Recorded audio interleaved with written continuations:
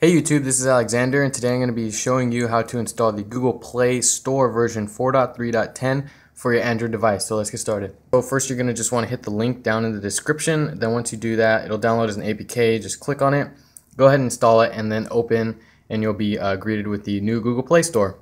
So some new things that the update brought is recently updated, which is sort of a new little section where it'll show you the apps that you have recently updated.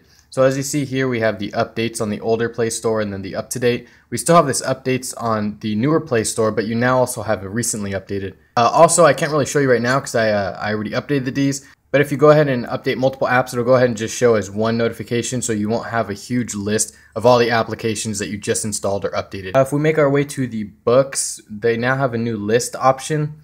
So we'll go over here and we'll take a look. I believe this book had it. Yeah. So we have Undead and Unsure here. So if we go ahead and take a look, we can see that we have a list price now, which is something I believe Amazon does. So you have the list price and then the available price from Google Play Store.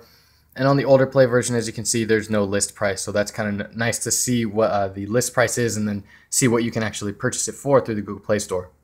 Making our way to the movies and TV section, we'll notice a small change. Let's go ahead and click here on the X-Men Origins.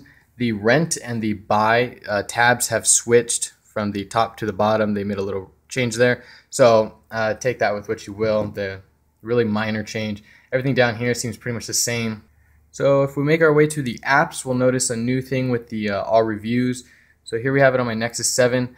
All reviews used to be a whole little tab down here where if you clicked anywhere on this same line where it says all reviews, you can bring up all the reviews. In the new Play Store, you can't do that. You can see I'm tapping here on anywhere on the line. You have to actually hit the all reviews button to bring up the all reviews. So that's a little change. And lastly, something in the settings. If we go ahead and open the settings, right where I'm covering my thumb shows you your email. So you can go ahead and switch between email accounts that you have connected to the device for fast switching to get to the Play Store. Maybe you have different content on there or anything like that. You can go ahead and switch between your accounts pretty easily. And I'll just round it off by showing you the build version 4.3.10.